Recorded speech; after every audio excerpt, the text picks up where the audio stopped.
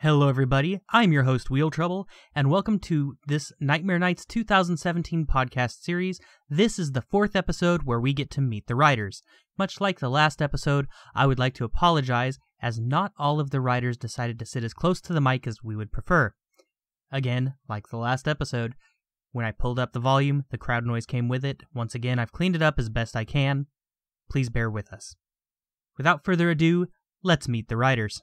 Each, if you like, so we can make sure kids get priority. Once you've written out your question on the card, wave it in the air, someone will come round, collect them, throw them up at me. I will sort through them, assemble them into something resembling an order, and then I will ask them of our wonderful guests, who I will introduce in a moment.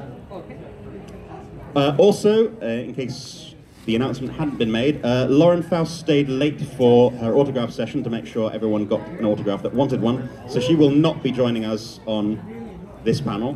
She's gone for a rest, which I think she earned, so it will just be these people, you know. These people. Do you know what the next panel she'll be attending is, if any? I believe she has a panel tomorrow. I think she'll be on the artist panel. Huh. Don't quote me on I that. thought she was supposed to leave at the end of the day, but if not, that's a welcome surprise. I may be mistaken. Well, maybe she could change her mind too. I'm honestly not sure. The person to ask would be Bob or Sandy, one of the two con-chairs. They have the final word on this. If I knew anything, they wouldn't let me talk, so... They just won't ask you back next year, that's all. I'm banned next year. Yeah. Are we all banned next year? Unfortunately. Yeah, we all got perma banned. Like, the convention's actually happening, but everyone's been banned. It's going to be empty. EmptyCon 2018. Nightmare Nights. So as folks filter in, again, if you want a note card on which to write a question for our writers, go ahead and wave your arm in the air. Someone will get you a note card, and then when you have written out your question, just wave your arm in the air again, and the questions will come up to me. Perhaps put my name on it. So now that we've more or less filled up, we've got some more people filtering in, but I think I will go ahead and introduce our writers.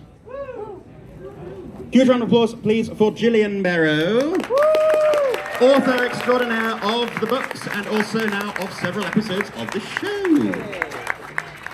Nick Confalone, show writer extraordinaire.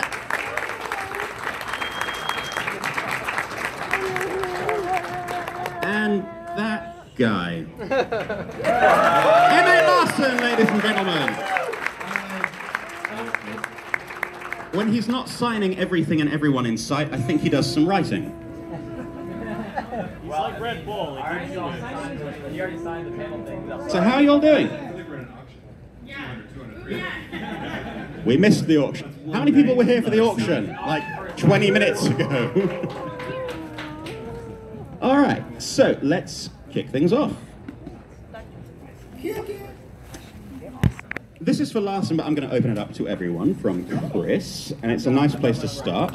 The question is, in fact, how did you get your start as writers? So whoever wants to chime in first, and we'll go from there.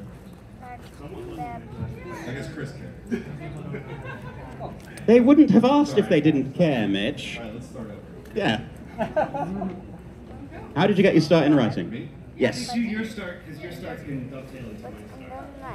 Well, And then you'll just, and then we can be like, I wrote always. I always loved writing stories and things in English class and whatnot. And when I was introduced to a book when I was a kid called Watershed Down by my librarian, when I with the rabbits, when I read that, I was like, this is what I want to do. And, so I went to school for screenwriting and directing, and I made a couple short films. Can I ask what about that book made you do it? Well, I was too. I don't remember much about it except that. Do you guys know Watershed Down? Yeah. It's the best book. It's about rabbits.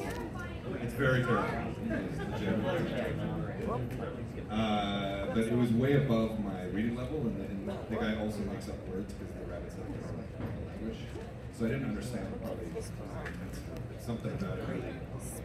I read it again. I just read it over and over again. I still have my first copy of the cover and read off the book they gave me back. So that's what hooked me there. Then I went to school for writing, directed some short films, and really hated being outside. It was just not my thing. Art's often tough. It's because if you're ever on a film set, it's really stressful, but nobody's doing anything. You're just kind of standing around doing nothing. But if you feel totally stressed out, it's horrible. So when I was in junior in high school, we got an assignment to write a paper about a hero's journey, and I chose to write mine about the dog piece of the Monopoly board, his point of view. And I remember when I was writing it, feeling like, oh man, I'm gonna fail this for sure. But that kind of nervousness, that kind of hooked me, and then I got an A, and my teacher loved it. So that totally hooked me. He's been looking for your approval. I think about like the anxiety people talk about like when they're writing a paper or whatever. And it's like, why did we choose to do that over and over again? Yeah. Homework forever. Homework forever, yeah. And so then I switched strictly to writing, and when I moved to LA, a friend of mine was an animator at Cartoon Network, and he helped me get into the whole thing. And then I wanted to have my own show, so I started pitching ideas. First person I ever pitched was Nick. What? That is a twist. I met Nick 11 years ago. He was at Disney, and I just came up with some ideas and pitched it to him and people. So I can catch up. Go for it. Yeah. So I'll tie these threads together.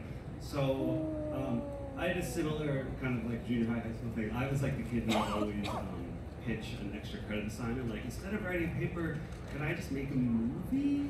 And so for some reason teachers were like, okay. And so I would always borrow my dad's camera and make little movies with toys, and like toys on strings or whatever. And then in college, I was studying like psychology and pre-med, but then at the same time I was also like still making movies with my roommates, and Final Cut Pro, it just kind of getting into that. And then right after college, I moved out to LA, and I was like, I'll put the med school thing on pause, and I got a terrible job as an assistant, which was in live action, producing movies, and it was so miserable. And I got fired from that, but fired to Disney, kind of. Like, he was like, why don't you go somewhere where you'll be better suited for... And I totally got fired, but then the next day, he was like, my boss was like, this old friend of mine just started a new thing at Disney and needs an assistant, and I've heard that it's easy, so maybe you could do it. I hate you guys, if you ever get fired, try to get fired to Disney. Yeah. It was the best time I've ever been fired. And so then that was that job that I met Mitch on. I was an assistant in the shorts program where they were making like 5-minute pilots, and Mitch was one of them. My book series, Pennyroyal Academy, which is in bookstores now, all 3 volumes available for purchase. Started out as a cartoon at Disney Channel. I was the first one to buy it. Princess Bootcamp? Princess Bootcamp was, I pitched it to Disney, it was going to be a cartoon. We had Demi Lovato on the line. Demi Lovato, she hadn't done anything, she's still living in Texas. So I turned it into Pennyroyal Academy, which was purchased in bookstores nationwide. So then, I guess for me, so then they shut down that program. So the goal of that program was like, let's make shorts that you guys gotta think outside the box and make stuff that Disney would never do. And then we made all these things, and they're like, we don't want to do this. We're like, why you told us to? And so they fired everybody in that. And this was like not the good kind of getting fired, because I was just regular fired. Where to get fired? Yeah, I got fired to just be fired. But it ended up being the best thing, because then I was on unemployment, and all the people I had met through that pilot making process had all gone on to do other things. And so I ended up getting an opportunity to pitch a freelance outline on a show that Mitch was working on. We've worked on a lot of shows together. It's weird. Randy Cunningham. And then in a twist of events, he pitched to me. No. He pitched Princess Bootcamp to Yeah, Jillian. yeah, and I wrote Pennyroyal Academy. Ghost wrote it.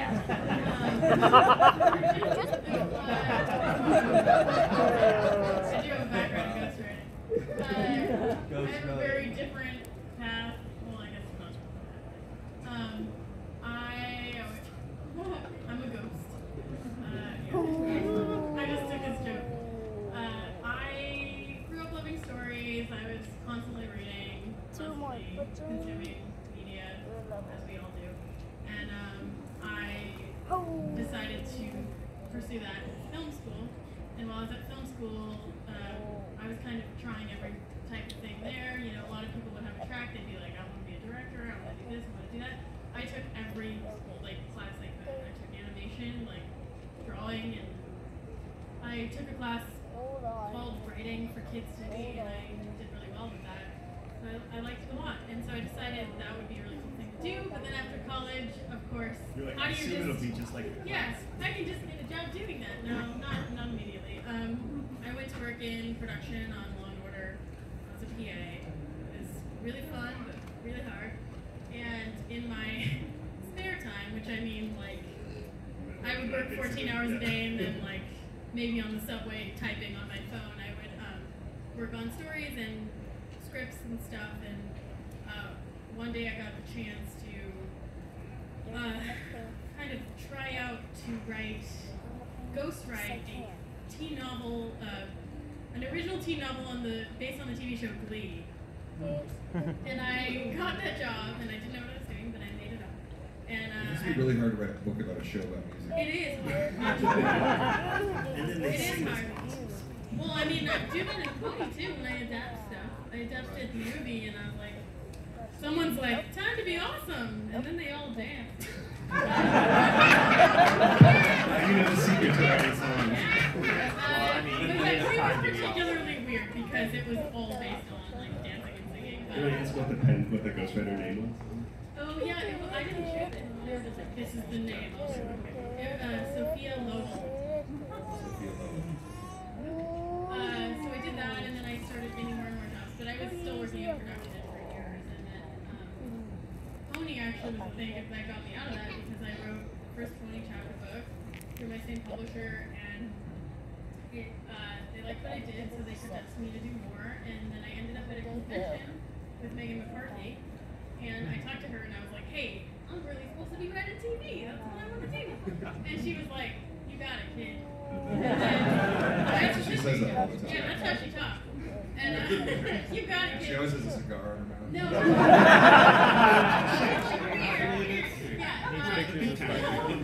I kind of went I was like, yeah, I really know these characters, and everyone really was shocked. It was really nerdy. And about a year later, she asked me to write an episode, and I kept writing books and episodes since then.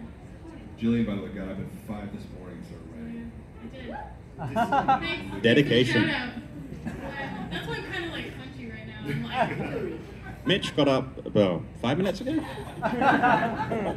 So, outside of Watership Down, which you mentioned, Mitch, what are some of the other works or authors that have most influenced your work and your development as professional writers? Available in bookstores. Nationwide, all 3 books. Soon to be a major motion picture. Auction went off. I would say, I'm assuming everybody in here has some interest in writing at some level, right? So we can kind of get nerdy. Yes. Get nerdy. The best thing, Let's get nerdy in here. The most instructive thing I've ever read in terms of film is the screenplay for Born Identity. I did not think you were going to say that. If you can get your hands on this, and you can just Google it and find it. It's the writing in that script is incredible. Tony Gilroy. I would say that too. I would read Tony Gilroy. Tony Gilroy's amazing. David Koepp is an amazing screenwriter. So what makes them so, what makes it so In Born Identity, impressive? It was the first time I realized he writes the timing, and he doesn't use full sentences. It'll just be like a gun, dash dash. But the first thing that happens is you picture a gun. I heard writing described as cinematic dictation by Andrew Stanton, who did Finding Nemo, and he described it as you're picturing the movie in your head, and you have to be writing down the images you see. If you're not writing in images, you're writing in numbers.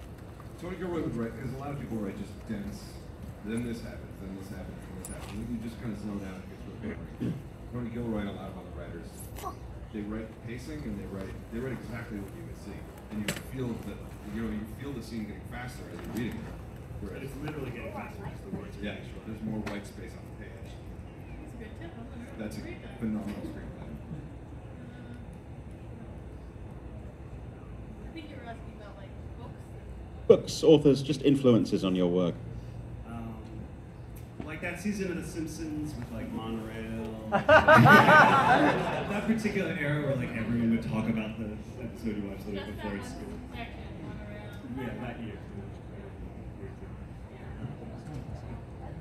I played a lot of Nintendo, Final Fantasy. I read a lot of fairy tales. I know you said fairy tales as well.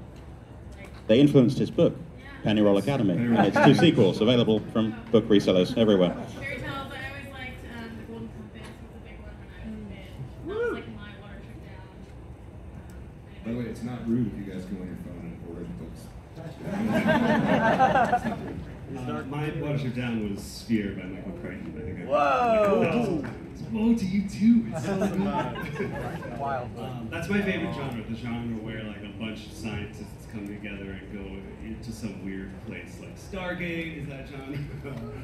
Jurassic Park is that genre. It's like, The Abyss. this. So yeah, that's my favorite. We should write an episode where they all Science and Nature. I love Kurt Vonnegut and the Red Letter Kurt Vonnegut. Yeah, I had that feeling. Like for me, Kurt Vonnegut was like it's like high school reading lists were just boring, and then we had to read Cat's Cradle junior year, and I was like, what? This is Cat's Cradle loud. And then I tore through all of So we've got a 2-part question here. First is, what sort of non-writing experience has helped you to be a better writer? Second, what, if any, sort of formal education has helped you in your writing, or has the formal education about writing never really played into your work? Stay in school, kids. Well,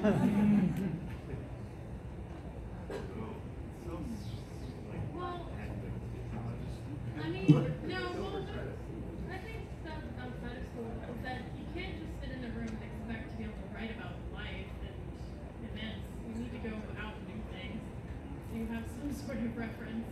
Yeah, I worry personally a lot about that too. Like I don't do enough, and I'm very conscious when I'm writing something and I'm not basing it on something in reality, I'm basing it off of something else I've seen in a movie, and I'm really self-conscious about that. And I feel like you can tell when you're watching something that it's like this secondhand copy of a copy. Like a support group, like scene Yeah, where where it's like, everybody's in a circle in a chair and it's like they're all the same because Yeah. everyone's basing it on a different scene from a different movie. Yeah. I had every job known to man before I started writing. I worked at Honey Baked Ham. Yes. I worked at an amusement park for 3 years. I worked at Victoria's Secret. As a model, or? FBI, female body inspector. Very important job.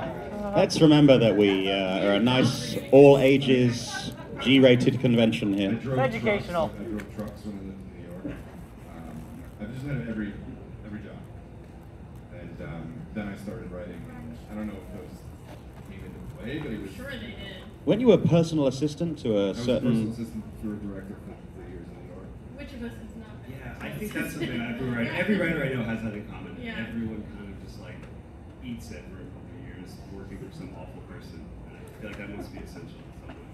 I mean, you learn to just suffer all day. I don't know. I mean, one way it's the way you meet a lot of people and Yeah. you're reading all the time. I think that's more important than the formal education part, just reading, finding scripts and reading them, learning how they do it and how it works and what writing is effective and what isn't. That's more important. But you have to tell them about your paper. Yes. Okay, so I went to Princeton, and I was like, my parents were so proud. No, it's essential, but I'm like letting everyone down by being here instead of as a doctor.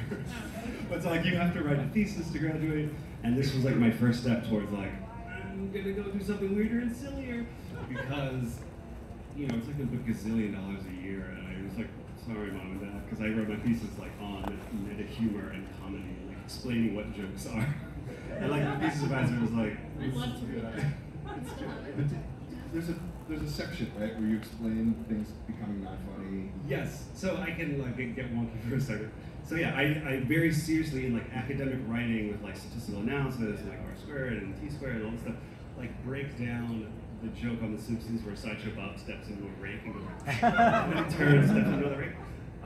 I did a study where I asked people like 10 random jokes that had no punchline and put them in a random order, and the effect I saw was that they got funnier till about the third time, then they went down and got less funny, but then they got funnier again and peaked at number 7, and that's the same amount of times that Sideshow Bob steps on the rink. So there you go. The science of humor.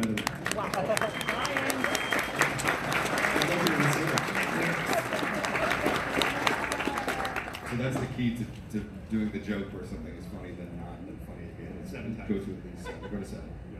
I think it would be going with sine wave, but I didn't think it's a follow-up study. It's still picking up. Team America, the scene where the puppet gets sick, right? It's like that goes on and on. Question here from Mitch. You've said you're not going to be writing anymore on MLP. Someone is very curious to know if this means that you're now able to read everyone's fan fiction.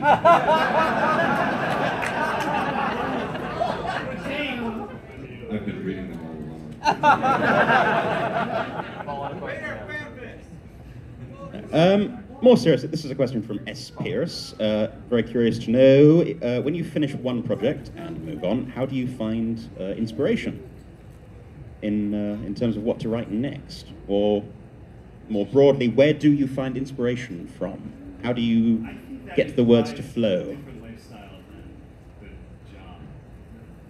You know, like at least I don't really go from original thing to original thing so much. It's like when something ends, I frantically scramble and ask everyone I know if there's anything I can work on, and then I get inspired by that. Yeah, I don't know. With Pony, I mean, a lot of times we're given a log line that we have to work with, and then you just kind of go from there. Can you explain what that is? A log line Please. is just a very short 1 or 2 sentence description of what the episode is going to be about. That's what you might kind of see on a TV guide entry for an episode. Actually, recently I had something like really weird happen. I think you get the haircut. That's good. That's good. Like, and then you're And like, then we're like, yeah.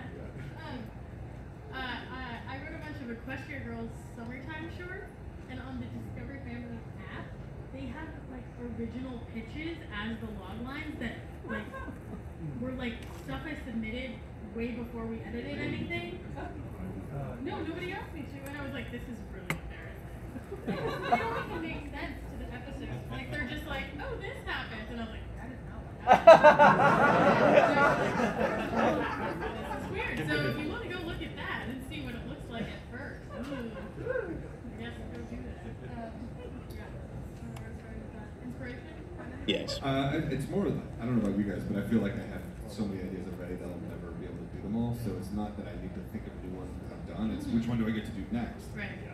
And then you end up like putting that on. Like I have this thing I've been writing for like 10 years on the Manhattan Project, and I write it in a tiny burst, and then I have to represent something else. And I come back to it and I try to write a little more. And I don't know. I should probably finish it right now instead of sitting here. We're just marinating for a really long time. Okay, cool. This is a lovely question from Rob, aged 11. He's curious to know, what is Spike's favorite gem to eat? I know the answer. Is this not been in the show? Is there a real answer? I was just gonna say the one that in my own head canon. Yeah, tell me. Well, it will be official canon the moment you say it, so no pressure at all. We'll say it at the same time. 1, 2, 3. Emeralds. 2 out of 3. Was it Ruby? Jillian's wrong. How many of you are fans of Steven Universe? Have you seen there's a wonderful piece of artwork of Pearl shooing Spike away, going, "Get away from us, you monster!" As he's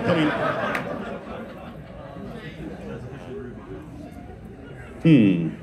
Mitch, I know you have addressed this recently, but quite a few people...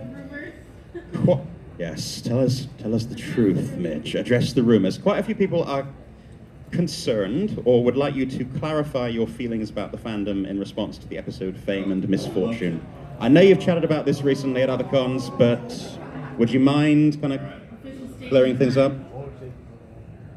So, first of all, if you love the episode, fantastic. I'm not trying to talk you out of that. I'm very happy to do it.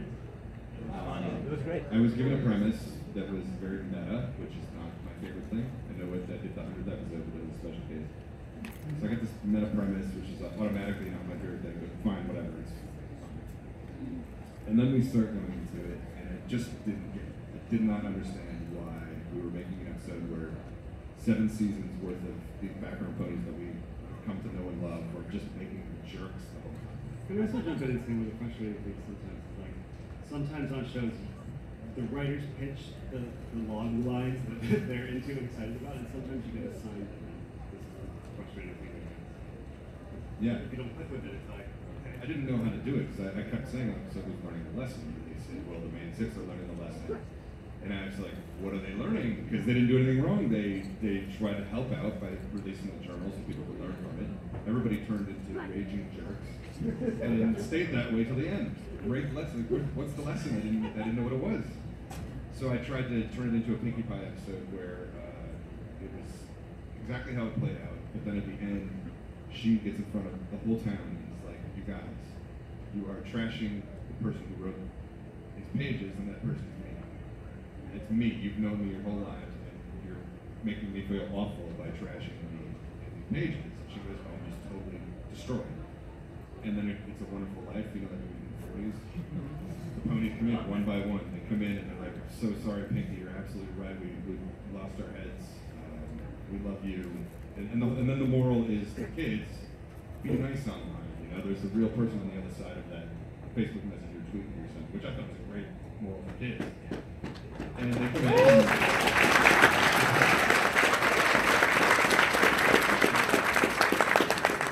So then you still get to do all this stuff with the ponies being jerks, but at the end they realize we were wrong. We shouldn't have acted that way. That's lovely and heartfelt and whatever. And they're like, that's not what we're doing. So I was like, okay, what do you want me to do? So I wrote the episode. I did write the whole thing. It was all I keep seeing these things about how it's like some old premise of mine that they took and wrote, which is the exact opposite of what happened. Not my premise, and I did write it. I just don't get it. I still don't get it. I think it's kind of mean-spirited. I think it's weird to end the episode with all these lovely towns ponies just being it's jerks. to not do what you pitched, but not do something else. So just be like, oh, there's something with meeting at heart. Well, we're not going to do that or end it. Yeah, we're just going to leave it where they're all just being. And so it's like, and I got people sending me messages like, is this how you feel about us? And I'm like, no, this was not my idea. If you want to know how I feel about the fandom, watch Slice of Life and look at the tweets I sent out after that episode. That's where I stand on it. It's not Or look down at your arm. Blamed you all for his own. It's a bummer to me that people think that I was like setting out to say, you guys need to back off. It's like that's the opposite of how I feel. Well, there's a lot of stuff that goes on behind the scenes that we aren't always allowed to say that I feel like people I'm not on the show anymore, so I can say it. want to get really up in our face about. It's just. There are a lot of things there's a lot of things we get credit for that we didn't do, and a lot of things we get blamed for that we didn't do. Weren't our choices we didn't do. But bottom line is that you weren't trying to. No. It wasn't to take that at the fandom. You love them as long as they buy your books. Yeah, they got that too. That was the big finale. They all traipsed over to the bookshop and bought Penny Royal Academy. Right. So yeah. My Little Pony. Cue the credits. Where shall we go from there? Okay, I mean, you mentioned sometimes getting credit for things that you didn't do or getting the blame for things that weren't your fault. Andy would like to know about a time when Hasbro, or I guess anyone really, just when your ideas were pushed back against, when you had an idea and it just did not fly. I guess we've just heard one instance where you pushed back and it didn't result in a victory for you, but can we hear about a situation where maybe you pushed back and managed to get something in that otherwise wouldn't have gone through? That's Just getting great company with a great company. That's the entire 100th episode was epic battle. That's crazy that exists. It's insane that it exists. It shouldn't exist because nobody got it. Nobody wanted to do it. It was the emails that went back and forth about that episode are epic. And nobody got it. Nobody understood it. But then they actually, once they did get it, because I finally, after all this back and forth, I sent a kind of a massive email to all of Hasbro and all of the relevant DHX. All of Hasbro. All of Hasbro. Like, how many voices they have across the world, you're like, listen to me. Toy Factory in China is going, what's going on? And the hub and DHX was like, here's the idea. You know, this is a special episode. We don't need to worry about what the basics are doing. They're the background noise this time around. That alone would make me like, that's great. Yeah. The plot, everybody had a real hard time with the plot. They're like, this doesn't make any sense. The plot doesn't matter. The plot doesn't matter at all. The whole point of this is just to see as many background ponies as possible. See what they're doing, have fun with it. It's just supposed to be crazy fun. That was the whole point. But people were really bogged down by the logistics of the plot, this and that. Like, forget about the plot. It doesn't matter. It makes sense. Wasn't there a Game of Thrones reference in another episode that you had to battle for as well? Yes, and yeah, I won that fight, but maybe I shouldn't have. I sent a really impassioned email to Hasbro because Twilight looks up at the sky and sees Cloudsdale's just exploded and this gigantic snowball of winter is coming right at them. And I was like, you guys, we need to have this joke. This is the only time in the history of television where we can use the winter is coming reference. And it's like literally. I'm glad that you did. I thought it was awesome. Oh no, I was talking about the Red Wedding in season 9. Oh. Sorry, can't talk about that yet. But I'll tell you one where Hasbro was totally right. Was Luna's Royal Camelot voice. That was a note from Hasbro. We had written an entirely different version of Luna, and they said, wouldn't it make more sense if it was something different because she's in prison. So yeah, it was Hasbro. What was she like? She was more like the woman from Parks and Rec, Aubrey Plaza, which is Yeah, you just said that. Now that's what Maud Pie is pretty much. Yeah. She was a bit more like Maud Pie, but it was a good note. It turned out. They get good notes. They get good notes. They do. Except for I know, sometimes people come up to us and they're like, Hasbro's evil, right? We're like, no, I'm going to say, Jim Miller isn't in here. You can say what you really think about the notes. oh, well, he's not Hasbro. He's Rex. Oh, yeah, exactly. Different. But the thing is, everyone's trying to make a good thing. Like, Yeah, everyone's like yeah. trying to make something not good. We're all on a team, mostly. I was able to put a Breaking Bad reference in one of my future things coming up. And they let me keep it, and I was like,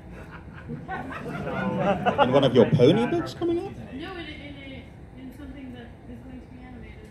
Ah, So a pony thing. a pony animated thing with a Breaking Bad reference. I think, yeah, I've been having more luck with references too. So there's like mechanics. There's more references coming up.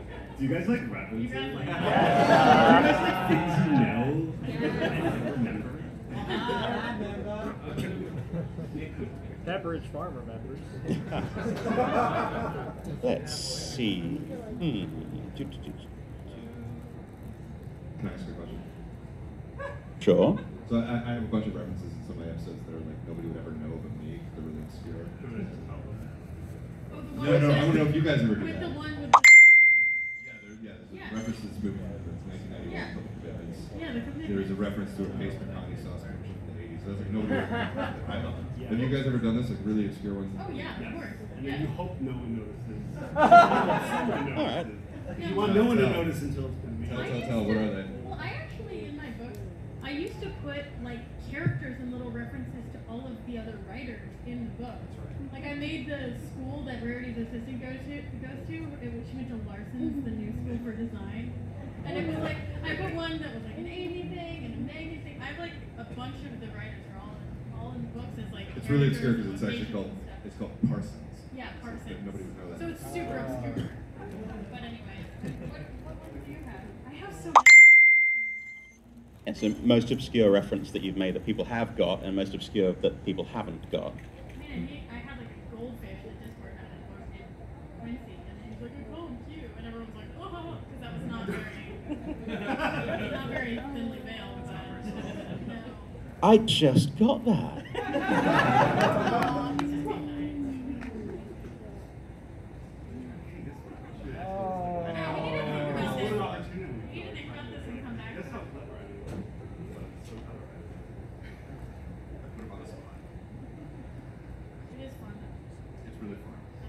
I had a question in here for you, Nick, and I've gone ahead and lost. Ah, there we are. This is from Michael. Yes, it's what's no. We'll come back to that when you've had some time to think about it. But Michael was noting that you introduced Starlight to Trixie in season 6 and to Maud in season 7. They're curious if, I mean, you can't really talk about future seasons, but you can wink a little bit. Will Starlight perhaps be meeting any pony new in season 8? Maybe, perhaps. Yeah.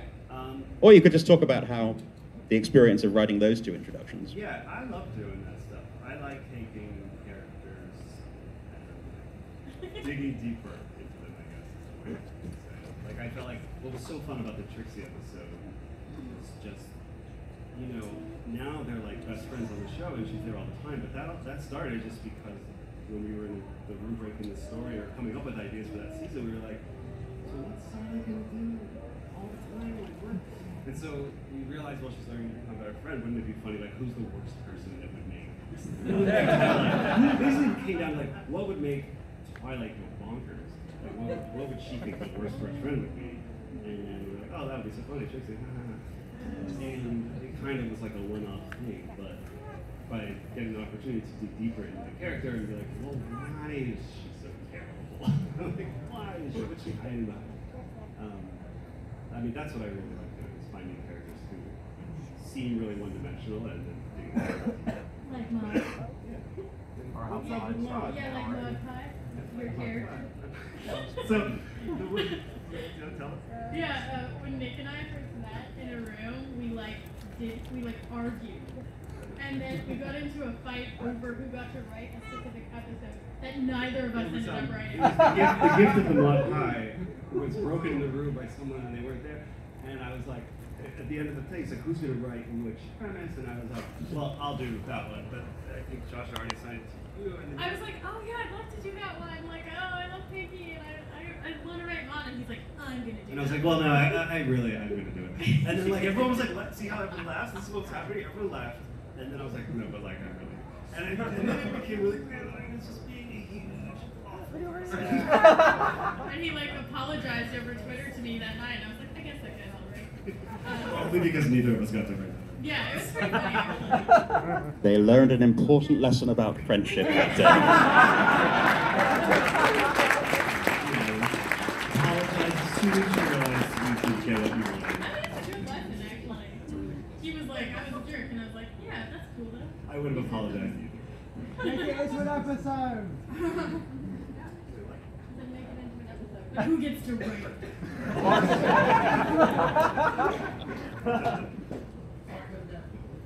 This is going to go straight to his head. Oh dear. Dear Prince Larson, why was Flash Sentry cut from the Slice of Life episode? Why was what? Why was Flash Sentry cut from the Slice of Life episode? Because he was originally in there. You wrote a little. Can you talk about the little sequence he was in? Flash Sentry was towards the beginning when Frankie was running around town trying to frantically get the wedding right. Flash was tagging along behind him like, oh, get it, I come in and wash your car every Saturday, I do this for you, I do that for you, why don't you like me? Why doesn't anybody like me?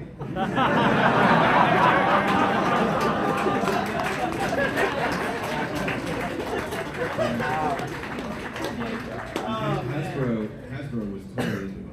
They actually really liked it, but they were worried it was too much of an inside joke, so that's why he got cut.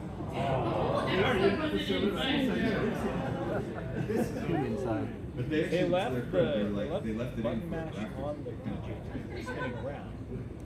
There's also there's so much good cover there, so this was so much stuff.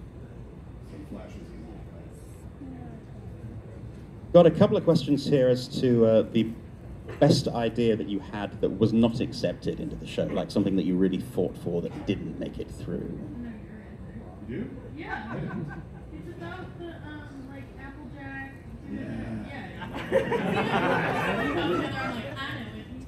But I said that, you guys have heard this before, I probably said it here last year that Applejack. How many people haven't heard this answer before? No. Right. Sorry to you guys if you have. We want to hear it again. It was called Philadelphia Ragtime, And it was, you know, the map episodes, we did that one season 5. It was going to be a map episode where Rarity and Applejack called it Philadelphia. It was the first time we ever saw that place. And it was going to have this really awesome jangly piano kind of soundtrack. And the idea is they show up, and they're like, what are we doing here? Why did we get called here? And they notice this big crowd, and they go up to the crowd and see what it is. And Flynn has just been elected mayor. And his first act, he's saying, I'm going to outlaw cider in Philadelphia. And so Applejack becomes a bootlegger.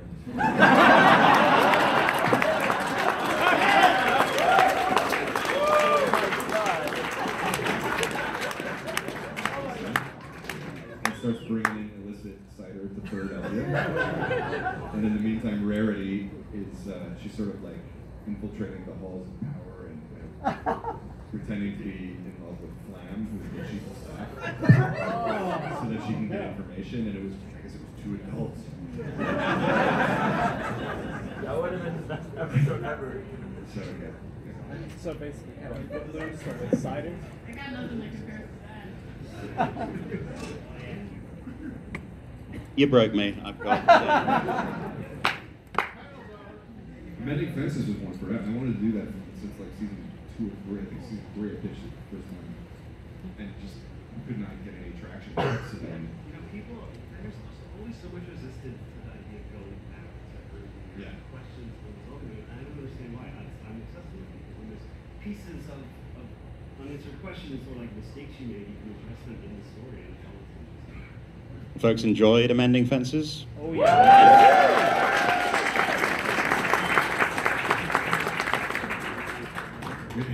it worked out well because, you know, Bishop was so long that we wanted an episode that was the story. And it got through. I have some ideas. I had a pitch that I did for like 2 seasons, and then I finally got to write it for season 8. So it does happen. It does happen. It does happen. But I'm not gonna tell you what it is. This is a question for Nick and Gillian from the Casual Brony. How do you deal with Larson? They buy Just it. embrace it, accept him as he is. Except that you will get signed by the end of the. Yeah. Yeah, I always like go home after a convention like bleary-eyed with Sharpie all over me.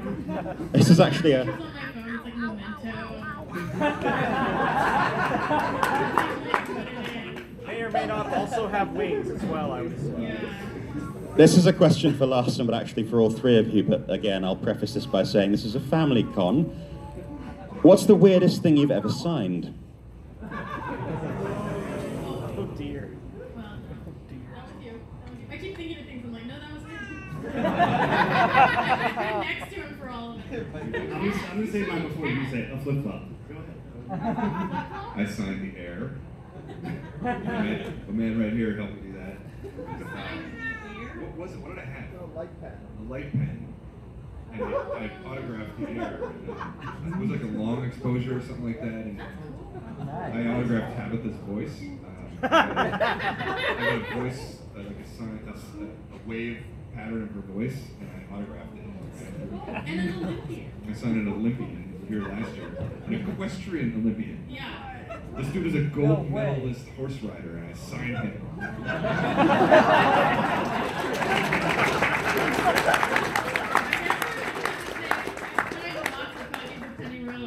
Because people think that's really good, and I do too. And I'm also We should signing buy it. So, there we go. My absolute favorite was I signed a cop. Is he like arresting you? She came into the, she saw those people like in cosplay and stuff, and came up to the autograph and was like, what is going on? And I don't know what I was thinking. I was in my hometown, so maybe I felt like a little confident. I stood up and like, can I sign you? She's got a gun and the whole thing, and she's like, sure. And walks over and sticks her arm out and says, What? sign it. Weird power. Like, it's like the weirdest, most useless power. It was great. She didn't ask me why, nothing like that. She was like, sure. Oh man. Oh dear. I signed a tweet. That was good too. That took a lot of work. I had to Photoshop my signature and put it on a transparent background, take a tweet and put it over the tweet and other things. Should probably tell you that there was a copy of your last book in the charity auction that was signed by you 3 times. Only it was myself and Dusty and Jim Miller forging your signature. So sorry about that. That made it go up in value. If you'd like to sign that, I'm sure the person who won it would love a 4th. Question here for all 3 of you about sort of different forms of writing that you've done and which you kind of prefer, and the difficulties, the intricacies of writing books versus episodes versus academic papers on humor, and why 7 is the appropriate number. The worst thing I ever wrote was my very first job was writing jokes for New York Magazine's blog, Vulture. And my job was, I would take the like Variety and Hollywood Reporter and the trades, and I would have to be up from midnight to 1 when they would publish tomorrow's news, and I would have to write like, you know, Carl Reiner, more like Carl Reimer, if he was like, we're doing a movie about rappers. It was just like the worst kind of comedy. And it was every night, and I had to do it, and like sometimes I would be like, isn't the wake up free? Or I wouldn't be somewhere on my computer, I'd have to go to the library. Wait, we're supposed to talk about the worst writers and stuff? Well, just the challenges of the different, the challenges of It's always challenging. different writing forms, books versus episodes I versus. used to be a copywriter for Living Social, which is like Groupon, and I would have to like write like laser wax deal and like make it like funny and interesting. It was like a paragraph. That was terrible. So you know, really doing well now. I think that. Do you find writing, because I'm just, because both of you have done this, I have a lot of trouble whenever I think like, I'm just going to like whip out a book and just write a book. Yeah. It's real hard for me to write. That's how we all think. That's what writing books is like, right? Yeah. Like, Pretty you guys much. feel like, is it hard going from the screenplay format to like, how do you know when to like go into some thoughts and some scenes and, I don't know. It's so hard. It's art. so It's difficult. really difficult. In a screenplay, I don't know if you guys have ever seen a screenplay, they're formatted really bizarrely.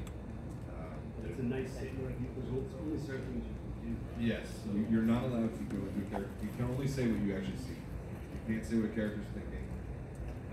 The whole goal is to use the shortest, simplest sentences possible.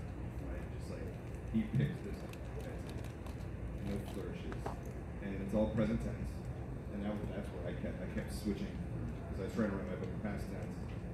At some point I will have switched to present tense and I realized that they're very different. I always thought of it like, I trained for years on how to repair motorcycles, and then somebody asked me to repair a car. You know, it's kind of the same thing, but totally different. Yeah, and the pacing has to be a lot different. Mm-hmm. It is weird to toggle back and forth. Sometimes if I've been working on a book for a long time and then I go to write a script, I notice that my scene directions are very like novelty. Yeah. I'll be like, Siobhan moving, looking around. You know, like Which is really funny, weird. because do you feel like, I was told, like when I first wrote my very first script, like in college, which was like, it was like that, people were like, wow, you're such a visual writer, you're gonna be a great screenwriter. But it's like people who didn't read screenplays. So then I gave it to someone, they're like, why is there all this stuff? Yeah, nobody cares. That is actually the opposite of a bad writer. Writing screenplays really helps you edit your own work because, like, for a TV show, like My Little Pony, you have basically 30 pages. It's a battle to get those, to get it down there. I mean, you guys can all like feel this kind of insanity. If you're writing a sentence and it has 1 or 2 words down here, you'll go through the whole script and play like Tetris. Yeah. He picked up that water. I could say he grabbed a bottle. He grabbed Yeah, like bottles you up. find Like, you like, find ways to do it. yeah, you can shorten it and like by the end you might have saved it for the whole page. They're written in Courier, which is a typewriter font, so every letter is exactly the same size. So you can switch the word house to home. Yeah. Buy yourself 1 letter, and then that word moves up there, and then it's a whole page shorter. Because each page is supposed to be about a minute of screen time, right? You want like 2 words of scene direction on the top of the page. Anyway, it's Yes. all. There's a lot of tricks, but it really helps you think how to edit your stuff. Yeah. We covered one aspect of this with the apologize profusely on Twitter, but the question is, what are some tips or stories about working or collaborating with others remotely? It's weird. Talking about like You guys know how the show works? Not being in a room. Yeah, I mean, you're not working in a writer's room breaking it down together necessarily, or you might have one writer's summit and then go off and... So how do you collaborate? How do you keep canon straight? A lot of that falls on the story editor to do that because the individual writers don't know what's going on around in the other episode. But for the most part, Yeah. The show is so fragmented. The writers are in LA, but even we don't see each other. The animators and most of the voice actors are in Canada. Hasbro executives are in LA. Tara Strong's in LA. But none of us, we don't have an office that we go to. It's all very fragmented. yeah, there's not even when we broke Party Poop in season 5. Our story breaking meeting was we dragged a whiteboard down into a boiler room where there were like pipes and like, leaking things everywhere. My early episodes, I just did on Skype with Megan because I was in New York. Yeah. It's weird. It doesn't make any sense that the show works. It just always works. shocked that there's content. I mean, a lot of that is amazing story editing. You know, read first lectures like, oh, the notes. A lot of times the notes are who says actually this happened. So, keep track of all that.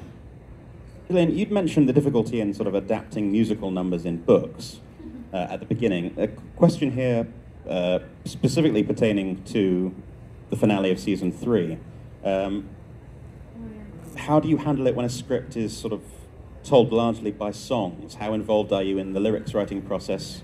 I know Amy Keating-Rogers, when she writes her scripts, includes demos of some of the musical tracks, so how she hears it in her head. But how do you approach writing lyrics or episodes where musical numbers are going to make up the biggest part of the episode?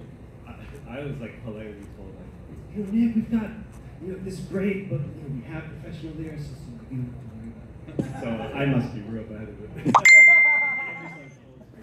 I had an episode that started with like a Mary Tyler Moore thing, but like with Ma just being like, who can turn like music, like Ma was just kind of like walking around, and then That's pretty good.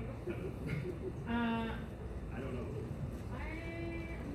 I just write lyrics to the song, like kind of like Amy, like I'll write it to a song that I know that has a similar tone, but then I don't actually send. Sounds like it. I'll write it in that beat, that rhythm. No, I don't actually say like what it is, or at least I haven't, and then I see what they come up with, and it's actually kind of a cool way to do it, because then it's more collaborative. I mean, stuff still gets changed. I did like the song Dance Magic. I wrote like 2.5 years before that episode. I mean, I wrote the whole episode before, like 2 years before it came out, but I had a whole like super long wiki by rap in that was much more complex, and it was like calling each person out, and they had like little parts. It was pretty cool, not gonna lie. But that got changed. So yeah. I mean, I always take an existing song and just rewrite the lyrics, like I'll Fly from that, whatever that episode was Defying Gravity from Wicked. Because you know that there's a structure. Yeah, exactly. And then you don't put that in the script, and then you see what the end does. And it's always amazing. I mean, I have had to do this, but like, it's crazy because like, I had in my head a sort of an idea. Well, you know, like, but I'm not a songwriter, so like then when you hear the song, it's just like they're really, really good. I did some with Country Girls once coming out too, which actually a couple of them weren't Daniel, which I think was an outsider. They're like completely different songwriters, so that was. Yeah, the Country Girl stuff. They're going into the like pop territory. That ties in. Oops, sorry. That ties in with a question that was asked regarding an example of a time when you saw a finished product and you were surprised because it was completely different from the final script you submitted. Was it completely different? Usually tracks pretty closely with what you ended up writing down. Yeah, but sometimes it's not like the final draft is what you like agree with or like was your vision. Sometimes when it gets to the draft, it's like what's agreed upon by everyone, but it's never like really a huge surprise, right? When you see my the favorite surprise usually is one, it's been so long since you wrote it, so you forget a lot of Yeah, stuff. that's true. And then it's always really, really fun to see, you know, board artists put in so many jokes and the timing. directing. There's so much stuff that happens on the DHXN that we don't do, especially like in a Discord episode. You know, like a lot of times I'll think like, oh, this could set up something funny or whatever, and then you'll see it and it's like completely out of left field. You know, it's super surprising. Like in Dungeons and Discords, I had written some kind of silly entrance when he comes in, but then when I saw it, they did that like Space Jam kind of basketball entrance. Like it's like they'll do these jokes that you know you weren't expecting. That's always cool. In the one where Pinkie Pie knows, there's like a Django Unchained reference in there. That was like a visual thing, and I had nothing to do with that. And I was like, everybody's asking me about it. I was like, I haven't even seen that movie.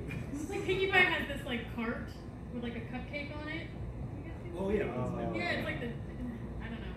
And then there was like a thing with like Fluttershy walking by with like glasses on her tail, like Groucho Marx glasses. And then there's like this old. Like, do you guys know what I'm talking about? Yeah, I didn't write that either. I was like, okay, that's interesting. That's I think we're getting about ready to wrap things up. It started a little bit late, but I'm not trying to like duck out of the restroom. it's another 3 hours, so... we started a little bit late. I think we're supposed to end about 5 minutes ago, but we started a little bit late, so we've run over a little bit. So I think final question. If you haven't had a chance to have your questions answered, I believe you will have another signing session tomorrow, so they may be able to answer your question then. But I guess advice that you have, or questions that you want to ask the fandom. So words of wisdom to the audience, or questions that you've always really wanted to know about from the fans. This is your chance. No pressure. Everyone say your favorite episode on 3. 1, 2, 3. All weather friends. Your Princess's Dream of Electric Sheep. That's my favorite episode. You guys have really good taste. It was a long Your favorite title. pony. Luna! That's my favorite. favorite writer. Lauren Faust. Every one of you said my name. I said Larson. I have what you say, Larson. On that note, shall we please thank our writer guests? Huge round of applause for TM Hero, Nick Gonfalo, and M.A. Larson.